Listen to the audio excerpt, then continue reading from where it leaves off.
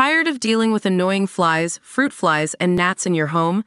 The Zevo Flying Insect Trap is your ultimate solution. Don't wait. Check out the link in the video description now to get your Zevo Flying Insect Trap on Amazon and enjoy a bug-free home today. George Clooney threw his support behind Kamala Harris for president just 2 weeks after turning on President Joe Biden by writing a scathing op-ed urging him to drop out. Last month, the 63-year-old actor and husband of prominent international human rights lawyer Amal Clooney, 46, thanked President Biden, 81, for saving democracy as he endorsed his vice president. Clooney stated that he was excited for Harris, 59, and her historic quest to win the upcoming election. Now sources within the Democratic Party tell DailyMail.com Clooney's recent involvement in the presidential race is part of a calculated effort to put himself in line for a future White House run. His endorsement of Kamala was definitely calculated. George is contemplating a future run for president and he has the support of one of the most powerful Democrats in the world, Barack Obama. He has his scope set on a possible run for a Senate seat in 2026 and will undoubtedly continue to gain respect within the Democratic Party, the insider said. The Ocean's 11 actor's vocal support of Harris came after he penned a scathing op-ed in the New York Times urging Biden to drop out of the 2024 presidential race against Donald Trump, 78. There was a massive push amongst the Democrats to get Biden out of the race. George flicked the domino, which launched him into a different political spectrum, the government insider revealed. In the past, Biden honored Clooney for his support, hosting him at the White House for the Kennedy Center Honors in December 2022. Clooney has since become a force in the Democratic Party, raising millions for its candidates.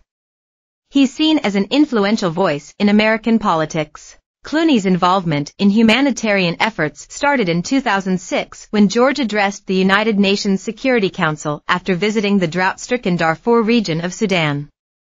In 2007 he was awarded the 2007 Peace Summit Award. In 2010, George teamed up with the United Nations, Harvard University, and Google to launch the Satellite Sentinel project. This allows private satellites to photograph political threats to civilians and detect bombs.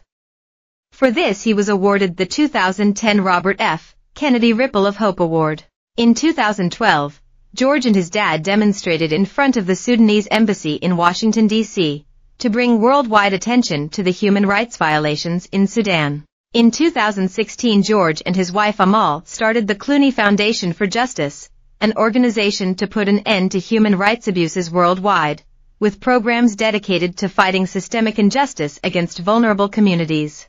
The foundation was showcased at the 2016 United Nations Summit hosted by former President Obama. Over the years, the Oscar-winning actor has testified before Congress and worked with 2 secretaries of state, dozens of senators and U.S. presidents, forming an especially close relationship with Barack and Michelle Obama. The political insider told DailyMail.com that the strong bond formed between George and Obama has helped push him into the political spotlight. Obama's backing for George is evidence that Clooney is being groomed for a future in politics. Everyone recognizes the power and pull that George has, especially with Amal by his side, the insider said. The one thing that Clooney does not have, however, is experience in office. George is not battle-tested and has never run for office, but neither did Trump, the source pointed out. What George does have is money and lots of pull. He could easily fund himself if he really needed to. In the op-ed, Clooney called out Democratic leaders for ignoring every warning sign of Biden's declining physical and mental health and for trying to defend his car crash debate against Trump. Without George, Biden wouldn't have been forced out.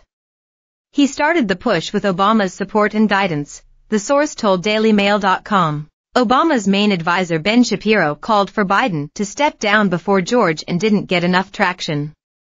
George then followed with his op-ed because they knew the traction that his op-ed would get. He had nothing to lose and everything to gain, the insider added. 3 weeks prior to the op-ed, on June 16, Clooney hosted a record-breaking $28 million fundraiser for Biden. In a statement made to CNN endorsing Harris, Clooney tried to make amends with Biden.